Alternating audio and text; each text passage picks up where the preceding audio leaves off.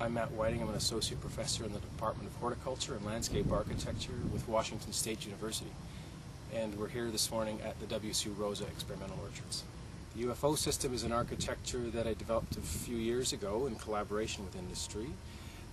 It's based on a few simple principles of trying to minimize interpretation when it comes to pruning, have small repeated units, take advantage of the way that cherry trees like to grow, which is strongly apically dominant, very upright, and most importantly to facilitate the incorporation of future technologies. We're trying to create in our grower collaboration test sites our compact angled fruiting walls. So we're growing trees to be trained to a Y shape, so we will have two compact walls of fruit on the east and west side, and it's going to be designed to match the mechanical harvester. The model that we're following is one of grower collaboration and partnership, where we learn along with growers.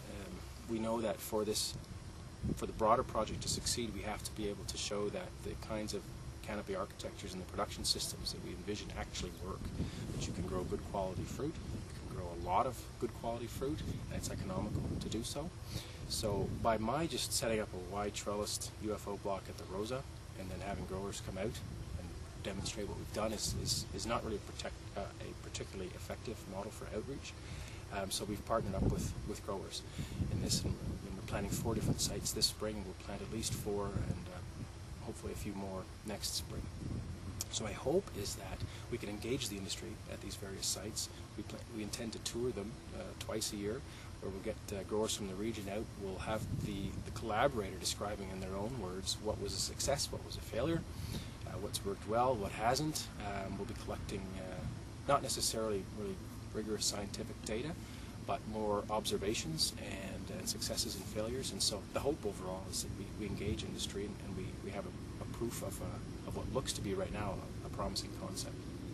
We're always open to having growers partner with us and collaborate on this project, or just in the development of the UFO training concept. We've already had collaboration in Chile, we've got collaboration in Australia, we've got a lot of growers, of course, in the Pacific Northwest, we've got growers on the east coast of the U.S. as well. We're planning to the UFO system. We're even seeing growers on the west side of Washington State that see the system as a good fit with protected culture under covers. And that's the way to learn. So yeah, getting more people on board is definitely